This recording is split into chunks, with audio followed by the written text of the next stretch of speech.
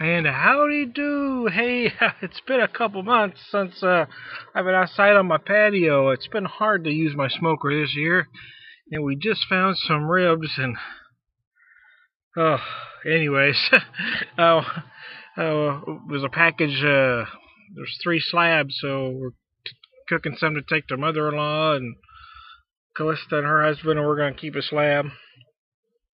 And I'm drinking some my Heaven Hill glass I found at a thrift store in Bowling Green, I believe, is where I found this one. I had 3 glasses for $1.03. This is one of the 3. Little sweet tea, little bourbon here going on. As I'm trying to smoke for the first time in a couple months. It's been hard to do because that's something Seamus and I always did together. He'd always formulate the rubs with me and look at my smoke, so it's been kind of tough. I had a great time in Bardstown, Kentucky when we were there. I found these. Actually, got these at a thrift shop as well in Bardstown. This one was good. These we got in Bardstown. Actually got 2 big bags. This was full. I've got some. I'm using to smoke my ribs. They're bourbon barrel chunks. They're $4.50 a bag. I didn't think that was too bad. We saw them at a different store. They're running $13 a bag, so I should have bought more. These are great. They're putting out some great smells here. Nice smoke. I hope you can see my smoker. I don't know if you can see it or not. Going. Well, it's smoking, baby. We're smoking. Yeah, there you go. I think you can see. Let me get off to the side so you can see that smoker going. There we go. Oh, yowzer. That's pretty good. I love this little glass. Isn't that awesome? So yeah, we did have a great time in Bardstown. We spent one day up in Louisville, did some shopping, and then met John Sharon, his wife Lori, and Charles, their friend Charles Lewis, up there.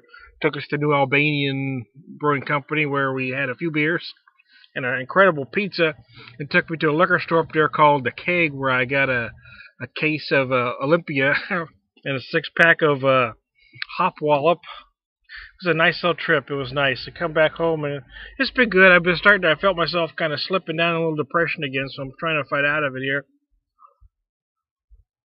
I bought these ribs with the intention of smoking them, and then I've been having trouble, so I finally just made myself. I got them out and marinated them all down last night. So I forced myself into a situation where I had to do it, and sometimes I have to do that with myself. It's hard, everything we used to do together, especially coming into this time of year, going into the holidays. I don't even want to think about it right now. So don't get pressed up, move on. So anyways, I've got some ribs smoking in the background here. They're smelling pretty good. I wish you could smell them. They're looking pretty good too. Uh, I can't remember what distillery they said these were from. I don't remember if he said Jim Beam. Right in Bardstown, there's the Barton Distillery. There's the Willet and Heaven Hill, but not far. Maybe 15-20 minute drive. You've also got Jim Beam, Four Roses, close. What's the other one? There's another one we passed that I'm not thinking of right now. But there's a whole bunch of them within close. I'm thinking he said Jim Beam, but I don't remember for sure. Man, just smelling these wood chunks, though, I tell you what, wow. I mean, you could really, they're not faking this. This is actually, because you could smell the bourbon in there. Oh my gosh, it's just awesome. This is awesome, man. So anyway, I'm not gonna run too long here. I'm gonna try to shake out the rust here on myself and making myself cook some ribs in the back. I got some good smoke, so when they're done, I'll show you a picture. It's not a beer whisper. Today it's right now it's just sweet tea with a little bourbon. I plan to have a beer here in a minute, though. I'll be back.